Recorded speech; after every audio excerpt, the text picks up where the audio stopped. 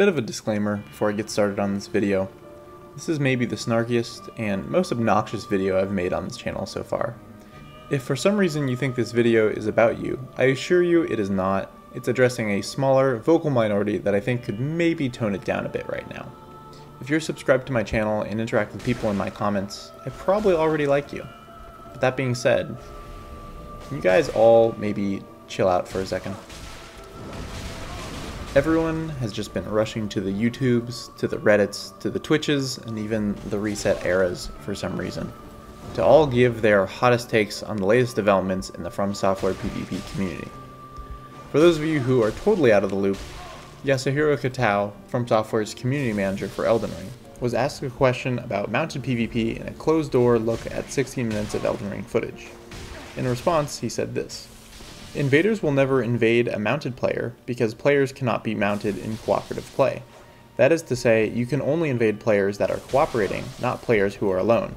He followed this up by saying that nothing was finalized though, which is in line with basically everything that Miyazaki has said about PvP, and that they're still working on it, and nothing has been finalized. For some reason, people took this response to mean, oh, that means Hidetaka Miyazaki himself must hear my solution for how to quote-unquote fix PvP in Elden Ring. I'd like to instead extend an invitation for the Souls community to please, perhaps consider, shutting the fuck up. Now, I know I'm being obnoxious and facetious, but there really is some wisdom in silence. I found it very odd and reactionary that in the Fextra Life article about this closed-door viewing of Elden Ring, that the author encouraged everyone reading to let Bandai Namco and From Software know what they think of this change and provide their feedback. The thing is, neither Kitao nor Miyazaki has asked for your feedback. They haven't asked for your brilliant game design ideas that you and your fingerless glove, fedora-wearing ass seemed so eager to provide. They haven't asked for the feedback from us PvP lifers who want stupid shit like friendly fire for PvEers, or Spear of the Church-like buffs for regular invaders. They haven't listened to any of our stupid suggestions, for two reasons. One, we don't really know what we're talking about, and two, we don't really know what we want. And what do I mean by this? Well, when I say we don't really know what we're talking about, I mean we aren't really game devs working on Elden Ring. We know only a handful of details about how the entirety of the lands between functions in the game.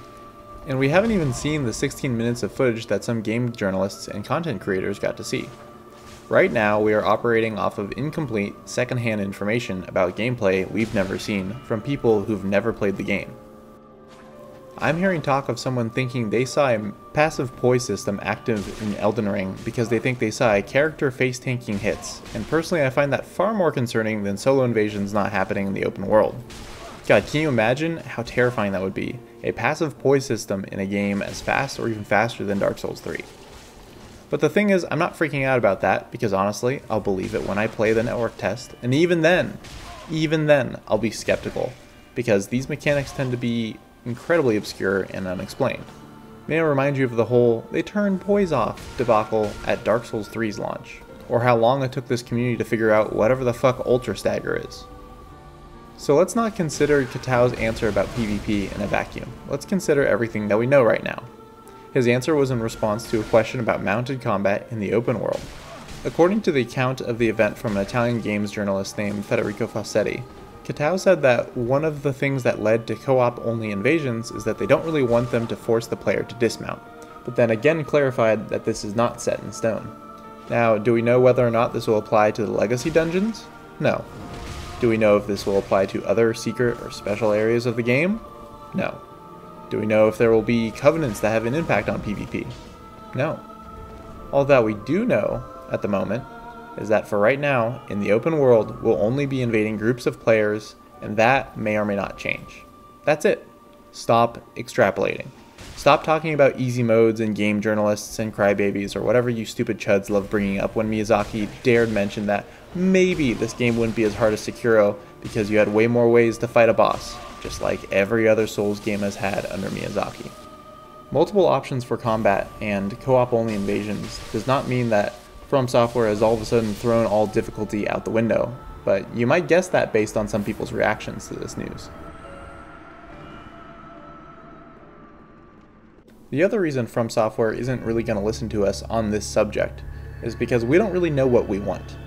Saint Riot has talked about this at length, so I won't belabor the point, but basically, FromSoft shouldn't listen to the battle-hardened, ultra-sweaty PvP lifers that have stuck around Dark Souls 3 for 5.5 years now. I would know. I'm one of them. We want things that would only benefit our community of PvP enthusiasts, but would be incredibly detrimental to everyone else in the fanbase. From Software has had a direction that they're trying to move towards with PvP since Bloodborne, and they're going to keep pushing that vision forward as they see fit. I fundamentally believe that games are at their best when they're following a grand, overarching vision, rather than catering to a fleeting, demanding player base that doesn't owe the devs anything, but feels like the devs owe them everything. Game development as a whole tends to work better under a united vision, and I can attest to that through my own experience in working in games. You didn't know you wanted From Software games until you played them, until you beat them. And I think you have to have a little faith in From Software that they're going to deliver an experience that you didn't know that you wanted, but will become essential. I think the best example of that lately was Sekiro. I didn't think I wanted a strictly single-player game that had no weapon or character customization, no stats, and instead just a skill tree, but as it turns out, I really did. I also keep hearing this narrative from both the hardcore PvE, I just want uninterrupted co-op with my friends crowd, as well as the Dark Souls Doomer PvP crowd. That narrative is that FromSoft doesn't care about PvP, and that someday they'll just get rid of it entirely like they did in Sekiro, because it's quote-unquote laggy and forced upon people who just want to play the campaign. What's apparent to me is that this could not be further from the truth. FromSoft perhaps does not prioritize PvP over PvE very often, but they're not spending hundreds of thousands of dollars hiring network engineers because they somehow forgot to take those guys off the payroll. From Software PvP isn't some Frankenstein's monster that Yui Tanimura stealthily adds to the game in the dead of night while Hidetaka Miyazaki goes home to his family. It's something that adds to the grand narrative and feelings of these worlds. It's an agent of storytelling, letting players create their own stories within the framework of the single-player and multiplayer game. FromSoft has made 6 games since 2009, and only one of them didn't have PvP.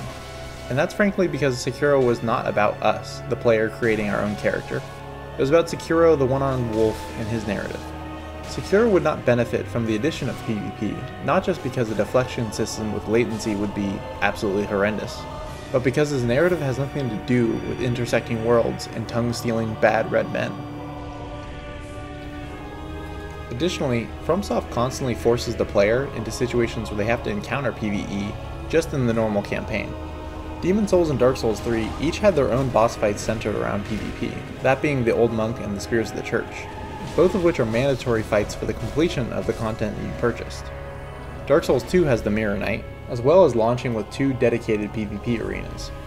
Bloodborne has the Bell-Ringing Maidens and the Nightmare Frontier, which allow solo hosts to be invaded in a game where invading a solo host is almost impossible anywhere else. And Dark Souls 3 has 2 areas with dedicated covenants designed to force 2 invaders upon 1 solo player. From Software is constantly pushing you to participate in PvP, and I very much doubt Elden Ring will be an exception to that trend. If you need further proof that From Software are excited about PvP and its future in these games, apparently when Miyazaki was asked about PvP in an interview shortly after the Summer Games Fest trailer dropped, he apparently noticeably brightened.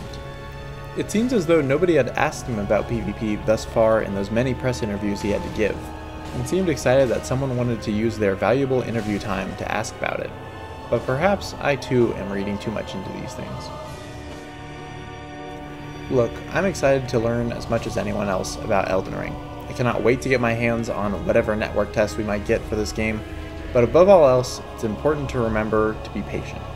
I actually do have a pretty strong opinion on whether or not we should be able to invade solo hosts, but frankly, I trust From Software's vision more than I think my own opinion on the matter is important. If you want an interesting, nuanced take on the situation, I'd highly recommend Fell's video on The Way of Blue.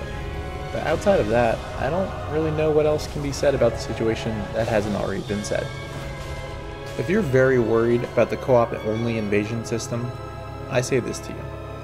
We're 5 months away from launch, coming off of a Game of the Year winner in 2019 after a decade of industry-shaping games. Have a little faith in From Software. I'd say they earned it at this point.